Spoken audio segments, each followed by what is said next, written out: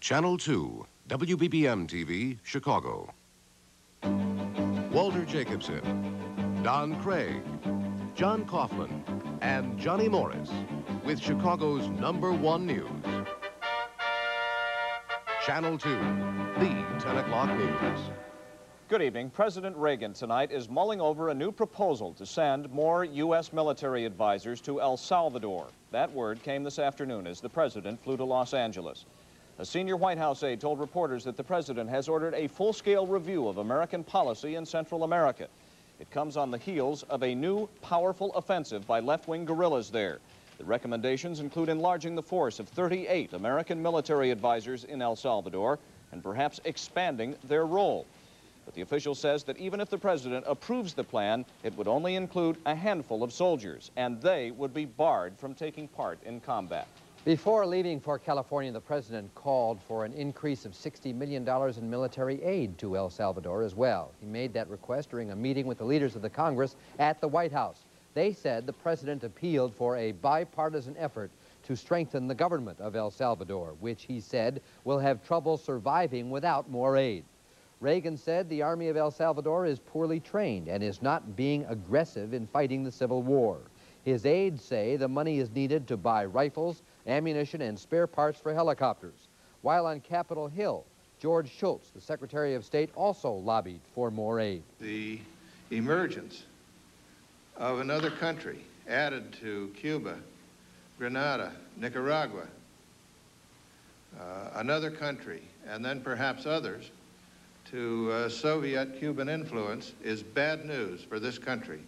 The country that Shultz and other officials are worried about the most is Mexico, which already is reeling under a huge financial debt. And if oil prices fall much more in the near future, Mexico could go bankrupt. Several OPEC oil ministers met in Paris today to try to head off a price war. They're trying to stop some countries in the Middle East from going through with a threat to slash the price of oil. The prospect of lower prices has sent the price of gold plunging. In New York and around the world, the threat of lower prices has created a stampede to sell gold. Prices have been dropping for more than a month. Today, the price of gold fell more than $42 an ounce, the biggest one-day drop in 3 years. A former Green Beret with ties to Hollywood and soldier of Fortune magazine says tonight that he has evidence that American GIs are being held in communist Laos, but he won't say what that evidence is. James Bo Greitz turned himself in at a police station in Thailand today. He's accused of slipping into Laos illegally. But officially, he's only being charged with illegal possession of a high-powered radio transmitter. He says he's leading a private mission to find the GIs because somebody has to do something. The end results must be a political negotiation to get all MIA's POWs back. But it takes something to break the logjam. There's got to be a catalyst there in the equation somewhere. Last week, the Los Angeles Times reported that President Reagan was told of Greitz's mission in advance by the movie star Clint Eastwood. Eastwood reportedly helped pay for the mission.